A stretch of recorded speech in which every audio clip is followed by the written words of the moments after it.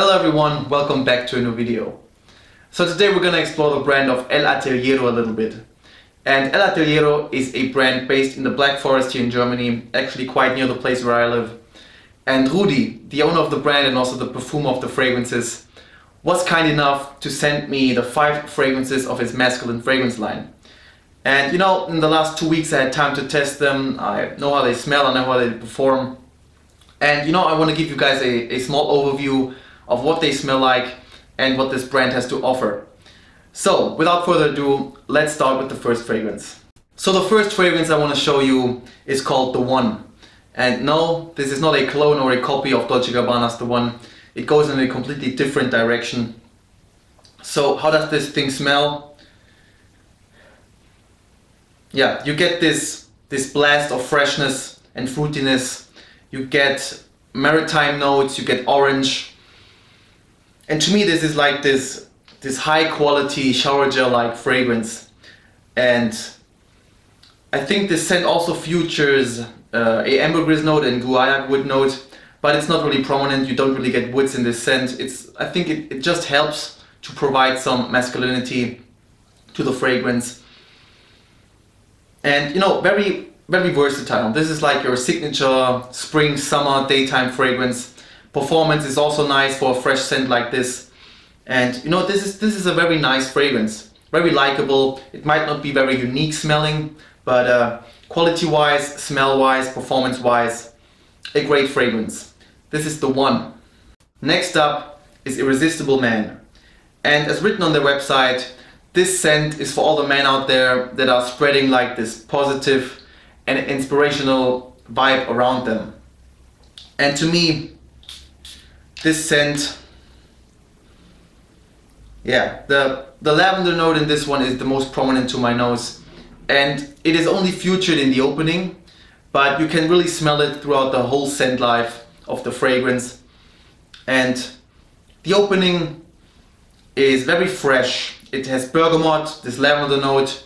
It's a little green smelling, herbal smelling. You get some spices in here with cinnamon and cardamom. You also get a mint note in the note breakdown, but they're not really noticeable to me.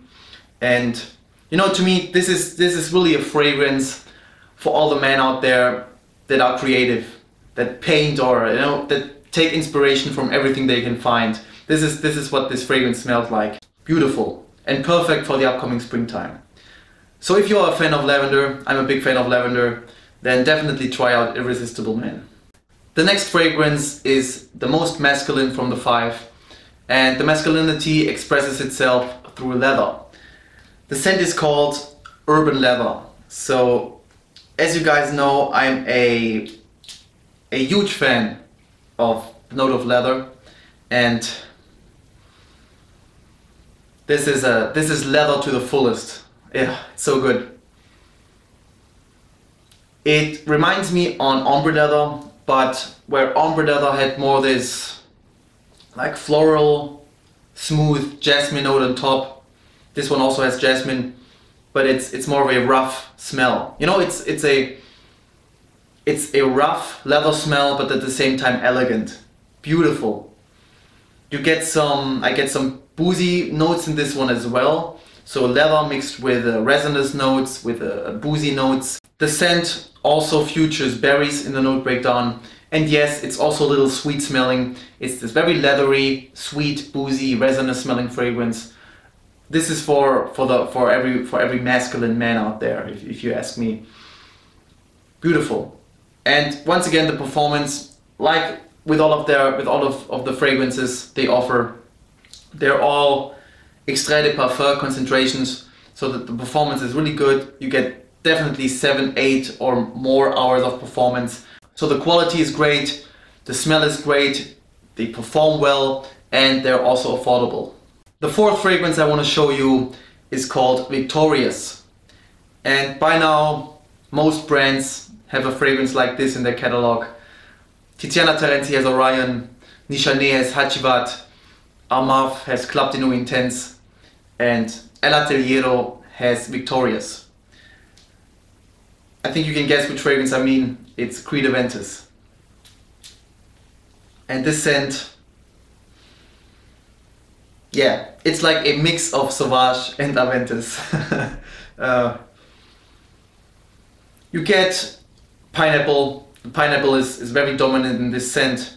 You get mossy notes, you get ambergris, so you know, very similar to Creed Aventus. It's a little more on the citrusy side of things, so not really smoky smelling, but you know, I mean, there's a reason why Aventus gets copied so often nowadays. The scent DNA just works. People like it, it's very enjoyable, and so is Victorious. Very enjoyable scent, great for like summertime, evening out, going to a bar. This is exactly what this fragrance smells to me. And the last fragrance in the lineup is called Le Provocateur, or in English, the Provoker. And smell-wise, this is probably the most interesting fragrance from the lineup. I get this sweet, fruity rose note mixed with amber. And I think what makes this scent so special is the arrangement of the notes. Because in this scent, you get the rose, the tonka bean and the cinnamon in the opening. And usually you get these kind of notes more in the mid or in the base. But in this case, the fruity and fresh notes with the mandarin and the grapefruit are used in the mid. And I think this arrangement of notes just makes this scent so unique and special smelling. Le Provocateur is once again a very fresh and fruity smelling fragrance. And you know, the only scent in this lineup that screams masculinity and is really intense is Urban Leather. But with this one, you get this rose vibe, this powdery rose vibe plus amber, and definitely the most unique smelling fragrance from the 5. And probably currently, besides Urban Leather, my favorite. That was my presentation of the fragrances by L Ateliero. Thank you, Rudi. Thank you for contacting me. Thank you for sending me your fragrances. It was a pleasure to review them, to test them. And I'm really looking forward to what your brand has to offer in the future. That's it, guys. Thanks for watching. Have a great day. Bye bye.